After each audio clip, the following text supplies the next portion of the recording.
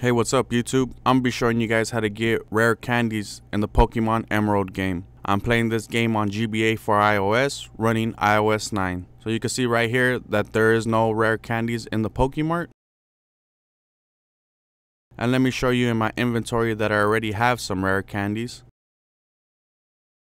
So now that I showed you this, what you're going to want to do is press the menu button on the bottom left, then press cheat code, edit, then add, and we're going to add this code right here.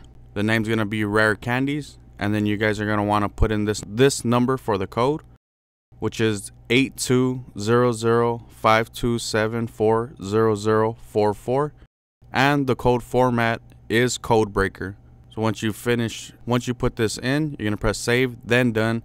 Then we're going to enable the cheat. Talk to the salesperson in the Pokemart. The first item, which is potion, but the price has changed to 4,800, which is the price of the rare candies. So if this video worked for you, hit that like button down below, comment if you need help, and subscribe for more videos. iPhone Spec here. Peace out.